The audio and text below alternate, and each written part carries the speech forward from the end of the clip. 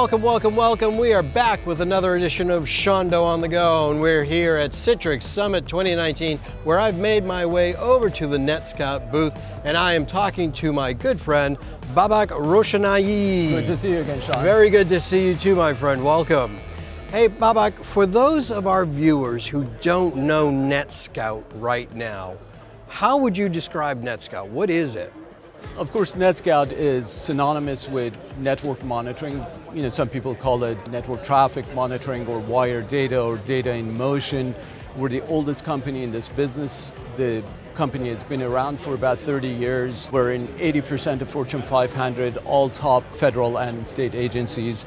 We're in top 100 service providers around the world. You might not realize, but the service providers are using our gear to track, for example, the user experience across LTE, tie it to their TCP portion and provide full visibility to what the users are doing. So we see everything that goes on, and that data gets mined and pushed to our management platform and leveraged via a series of apps that are used for performance, operations, and security management. Okay, so NetScout is ensuring a good user experience, because most times, you know, a user may have a slow log on or a slow app launch and blame it on something, but NetScout can get to the root cause of that? There's really no better use case for our technology than, let's say, Citrix, the user experience over ICA. Yeah. I say that because there's lots of research that's shown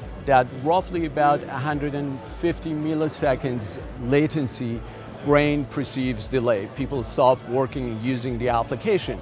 A lot of the remote desktop use cases are about deploying solutions across a continental or an intercontinental WAN.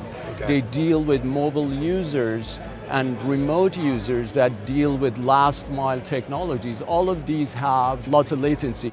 What I'm saying is that when you deploy a Citrix solution, you have to ensure that everything is running really, really well. We see what's happening in the back end, we see what happens with the user end device, we see the traffic as it travels across the network, and of course we have licensed ICA decodes and we peer into ICA's performance, and we pull it all together. So, is NetScout cloud only? Is it on-prem? Is it hybrid? Where does it live? NetScout solution entails instrumentation and management. So the instrumentation taps the wire and listens to the traffic and generates lots of metadata that gets sent to the manager. So let me talk about the instrumentation modality. It could be a physical network.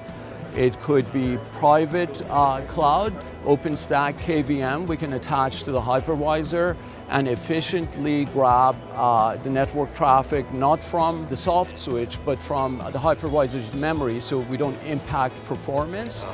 And thirdly, in public cloud, we have created a very efficient small footprint agent that can attach to any Unix or Windows workload. And so we're universally deployable in virtually any environment you have.